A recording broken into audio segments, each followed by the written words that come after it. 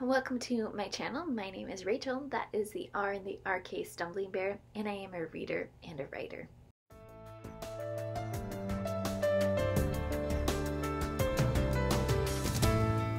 I am back for another weekly wrap-up in March.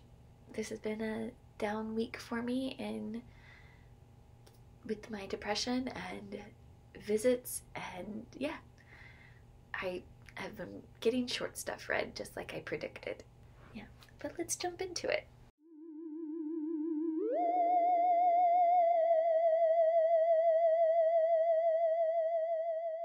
I read 4 things this week.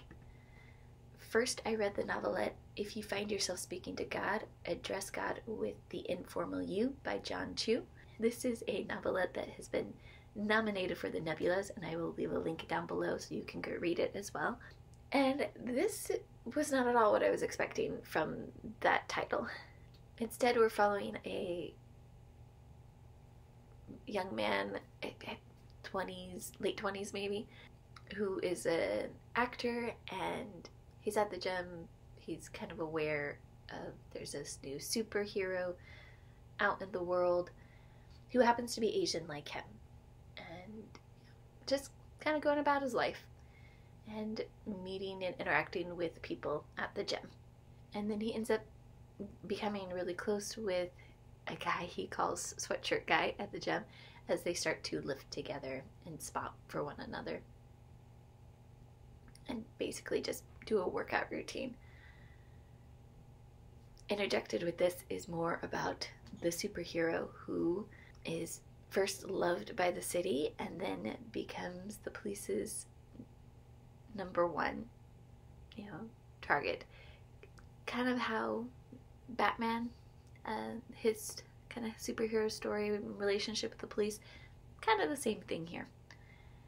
And then because the superhero is Asian, a lot of public Asian hate becomes a thing in this city. And the government, instead of trying to combat those who are doing Asian hate and Asian violence, are trying to capture the superhero. And so the main character, obviously ends up meeting the superhero. And that's where use the informal you with God comes into play. As, as superhero stories go, it was interesting. I read the novelette A Dream of Electric Mothers by Wole Talabi, and I'm holding this up because it's found in this book, so I'm not going to be able to do a link down below. You'll have to get the short story collection to read it. And this was interesting. It's following a female war minister who is at the beginning of her appointed time, and in this society, in the future, this nation has collected all the memories of its people, and then they've found a way to merge that into a collective AI consciousness that they can then go to when they have questions. And so the council has a situation that they decide to go ask the AI, or the collective mothers, electric mothers they call them, because they have found, even though they record men as well, a female voice is more what people hear from the AI. Ends up that this war minister has an ulterior motive of why they want to access the AI collective. And I'm gonna leave it at that. I think this was an interesting thought experiment of how a future society can work while having technology and still having normal human interaction. Then I finished High Times in the Low Parliament by Kelly Robson, which was a novella that was nominated for the Hugos. I had only heard Kristen over at Kristen LSF Reader talk about this, and if I remember right, she didn't really like this novella. It was weird. I think she might have even DNF'd it. And she's 100% right. It is very weird. It also just drops you into the world and story without any explanation. And it's an alternate universe of what we know today, but written in historical times. So it's like a historical alternate universe that also happens to have fairies who don't like humans.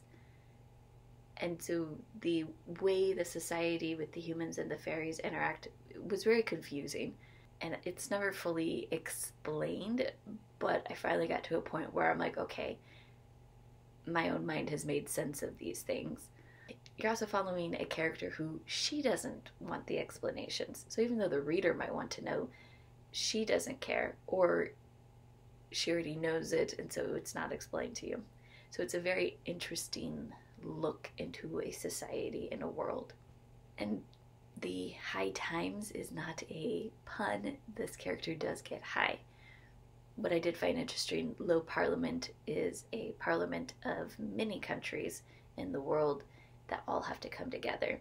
And the main character is a scribe who is sent there to take notes and keep record of whatever language she understands that people are talking in. And she's being sent at a time where Parliament keeps getting hung votes, and the ancient agreement with the fairies is if Parliament can't straighten itself out by the new moon, that the fairies will flood Parliament. So there's a lot of people who are anxious and unhappy, thinking that they're going to die. And then Lana is not worried about that at all. I mean, of course she would rather not die, but that's not her primary focus. It's a very strange book. So if you're looking for something weird, I would go for this. So then the last thing I finished this week was the short story Dick Pig by Ian Munchwar. And this was another short story that was nominated for the Nebulas. And I will also leave a link down below. And this is a horror short story, but it was just very weird for me. Granted, I'm not a horror reader or watcher. This is something I had to then share with my husband, who does like horror, and he talked a little bit about some of the genres that he thought the story was playing off of, but ultimately he didn't like the execution of the story either. I do think this author does really great character work. I mean, that main character, who I don't think we ever get a name for, oh, he's a trip. You know, very interesting personality type. And then we see another character at the very, very end of the story, and she was also very interesting. So I would definitely read more things from him to find out how he writes characters. But the story and the plot overall for this one just did not work for me. I continued briefly with Reaper. Just haven't been reading on my phone a lot, and I just have a ebook copy, so haven't been really doing a lot of ebook reading this week. Read a few percentage points more in that. Then I picked up Even Though I Knew the End by C.L. Polk, which is another novella nominated for the Nebulas. And so far I'm enjoying this one. I like the noir background, like time period. I like the juxtaposition of the main character had made an agreement with a Crossroads devil almost 10 years ago. She knows her time is almost up. This is her last weekend to be alive, and she just wants to spend it with the girl she is in love with. But she's also an investigator, private investigator, and has been given a very interesting case. And then by her employer, she is offered her soul back. So now that is up to the stakes. And so far, I think how magic works in this world, blended with the technology that was in this time period, has been very interesting. I'm enjoying it. So I plan to finish this week. I have Nettle and Bone out, which is a novel that was nominated for the Nebulas, so probably will try this week as well.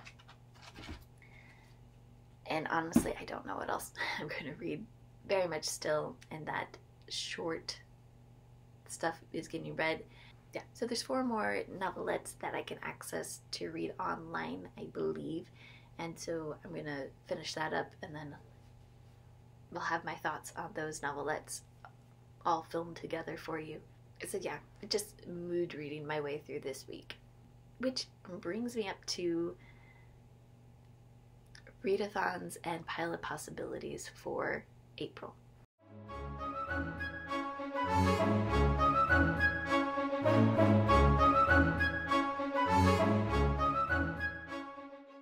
So I am participating in G's magical readathon, the spring equinox.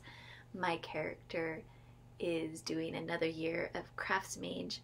She did not finish her autumn equinox, and since with this readathon you get to make up your character, the story I have in my head is my character got distracted by something else and then forgot to go to that last test because I missed it by one book, and I just don't have an interest to pick it up and read it right now.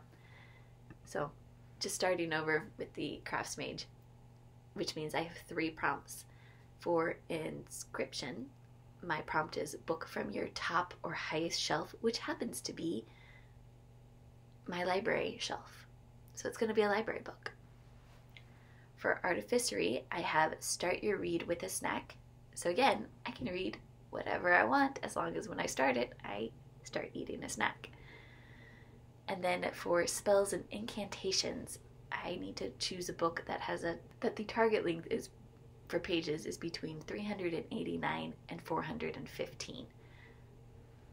I do not have a book picked out for that last one, but for the other 2, I think I'm going to pair it with my public health readathon that I'm doing. So this is a readathon that I created for my job, since I work at a public health agency, and there we have lots and lots of readers. This is the first time anybody else in this agency has done a readathon. I thought about trying to announce it online as well and see if anybody online wanted to do it, and then just realized, because nobody else has any experience at my agency, I think that's kind of my bandwidth, especially since I'm low energy this time of year anyway. So if you want to see, here's my pretty bingo card. The prompts were selected by the different departments that I work with, and I've given them a list of things that I'm interested in. So for this bingo card, I am interested in doing the bottom row. So the books I picked out for this are nonfiction. I was hoping to get at least a fiction in there, so I'm going to be trying to read a lot of nonfiction in a month. But for the housing prompt, I chose The Color of Law, A Forgotten History of How Our Government Segregated America by Richard Rothstein. And Margaret Pernard is the one who got me interested in this one. And then also I live in a town that thinks it's progressive, but it also has a forgotten history of redlining, or as they called it here, or segregated populations, even though they like to think about we got rid of that, but you did it for a long time. So for health equity, I have chosen the book Epidemic Illusions on the coloniality of global public health. I cannot speak. By Eugene Richardson, and I believe this is like a breakdown of how colonialism has set up our society to basically fail whenever we have an epidemic. Then for public health policies, I have Private Guns, Public Health by David Hemingway. This is not anything that my public health agency is actually working on, but I'm interested in this discussion of how people being so gung-ho on having private guns affects public health. So I'm interested in reading this one. And then for LGBTQ plus health, I have Refusing Compulsory Sexuality, A Black Asexual Lens on Our Sex-Obsessed Culture by Sharonda Brown. I am reading a lot of nonfiction next month because, I'm still working on Crucible of Hell. I won't have that finished by the end of March like I really wanted to. And then for some other pile of possibilities for April, once I finish Reaper, there are 3 more books that my group was given for the self-published science fiction contest. I am just going to let you know what those are. Then we still have Lightblade by Zamil Akhtar. I read the first 3 chapters. I'm planning to pick this up again and see if it clicks better with me in April. And then I have The Emissary, a first contact novel, which I don't remember the author off the top of my head, but again, here's the picture. And Mouse Cage by Malcolm Cross, which my team members have had interesting comments on this one. So those are the three that I also am hoping to have read by the 24th of April, because we want to have our scores and the finalists for the contest announced on the 1st of May. So we have those that I'm still focused on for April, as well as reading the novellas and novel nominations for the Nebulas. Kind of as they come in is probably what it will be. However, I do own Babel, so I hope to actually read that in April. But I'll worry about putting that back up in a moment. So yes, so that is my pile of possibilities, my readathons that I'm planning to do. Yay.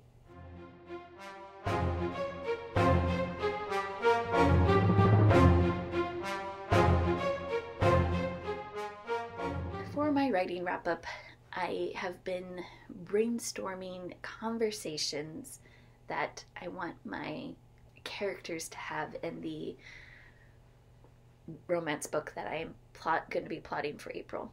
And I say conversations since my story is going to be friends to lovers, so they know each other, they've been friends for a while. There are certain conversations that they will have to have as they progress in their relationship to have a healthy relationship, because I don't want to have the miscommunication trope. My characters have enough going on. They don't need a miscommunication trope in their romance.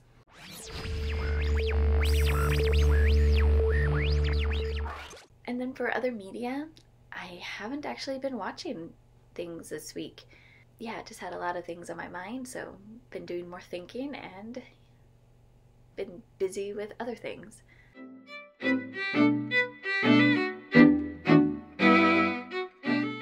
How has your March been going? Have you had any great reads that you think should be shared on a wider basis or nominated for an award? I'd love to know. Thank you, and have a great day.